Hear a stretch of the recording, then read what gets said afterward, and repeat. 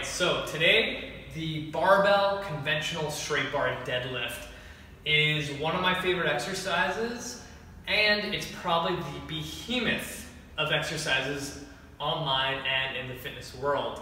But the sad thing is that a lot of people do this incorrectly, and for me, I believe that it starts all from the ground up.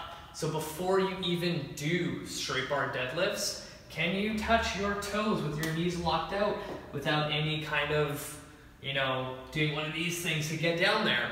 If you can't, this is probably not the best exercise for you.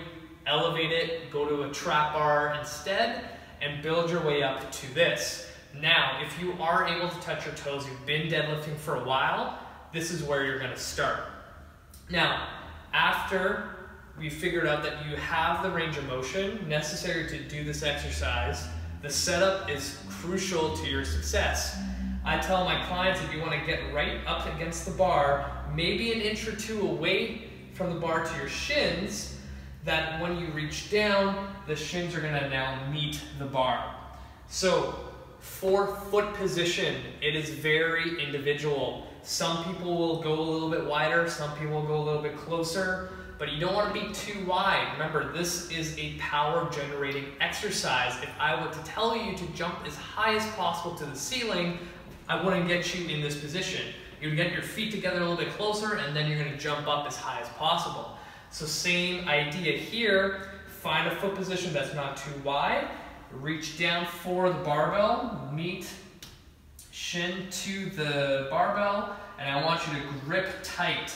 Super tight that you almost want to think of bending the bar in half to get your lats engaged. You want to twist and create tension as much as possible. The more you can grip with your hand, the better.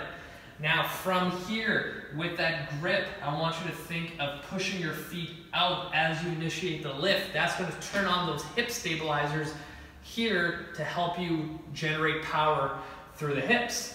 Now with all that together, you're going to grip tight, keep the chest tight, keep the neck packed back down, and you drive up and then back down. Now I did mention my neck. You want to not come up here into extension. You want to keep your neck neutral and back, so when you go down there, your head's neutral and not up here. That's not going to feel good. That shortens all this up and also plays around with the nerves in your spinal cord that you don't want to do.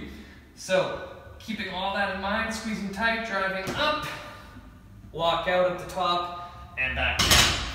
Now, the other thing I want you to think of is when you get through the hip motion to the top, you want to squeeze these bad boys to keep this locked out. With all that put together, your deadlift will look amazing. If you have any questions, feel free to reach out.